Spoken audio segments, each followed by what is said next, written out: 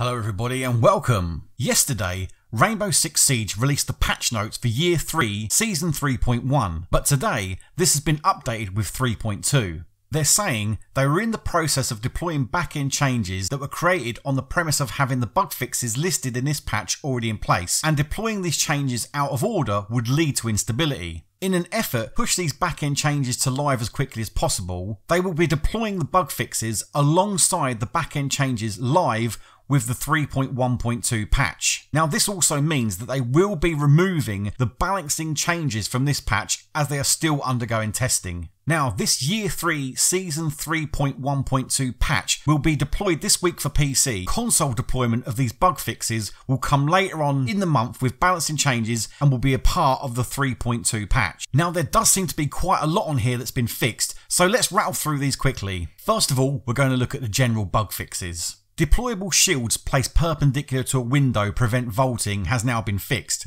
It's now impossible to install deployable shields in front of windows in a way that would block vault or rappelling in. Trying to do so will result in deploying the shield forward or backward depending on the player position, in a way that will always leave enough room for vaulting or rappelling in. Operators that are invisible when players load into the game has been fixed. Pistols that have their reticle misaligned with the centre of the screen while shooting has been fixed. No toggle for Montane and Pulse special abilities, this now comes with a toggle. Not being able to access the bulletproof camera by pressing secondary gadget button while in prone has been fixed. While prone, using melee and standing up will switch the knife animation to shield, fixed. The stun grenade VFX can be cancelled under certain conditions, fixed. The squad leader remains alone in a match after one squad member leaves when the leader starts the match. Some latency, micro shutters and graphical issues after playing multiple matches and maps in the same custom game session have been fixed. And finally on this one, end of round time does not stop when initiating the diffuser plant at the last moment has been fixed. Next up we're taking a look at the map changes. First up is Bank,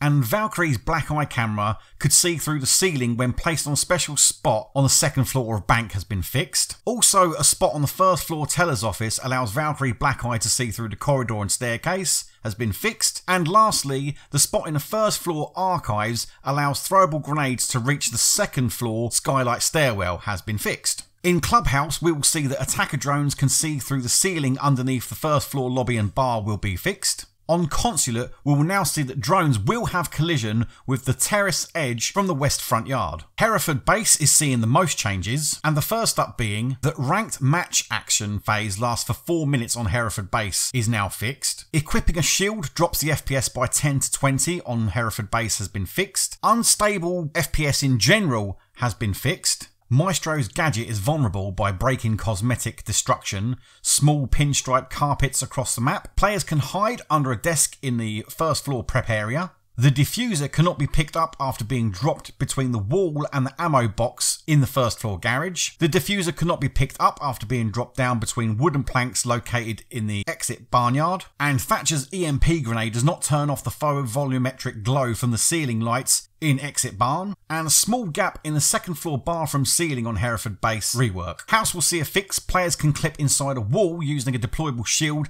at the second floor workshop. In Cafe, if armour plates were put down in the third floor cigar lounge on a kettle, you couldn't pick them up, has now been fixed. And in Oregon, operators can get stuck inside a pile of boxes in the first floor office, and also players can vault inside the washing machine in Oregon have hopefully now been fixed. And lastly now we'll take a quick look at the operators. First up we have Clash. So when you could instantly go into ADS with your secondary after unequipping the shield, and also not being able to use observation tool while the CCE shield is extended have both been fixed. And for Echo, instead of disappearing when Echo's hover drone is disabled, the jump button appears to be greyed out has been fixed, and also if a disabled drone is picked up and redeployed, it will still be in the disabled state when redeployed has now been fixed also. Thinker will see the Spear 308 damage fall off over distance lowered.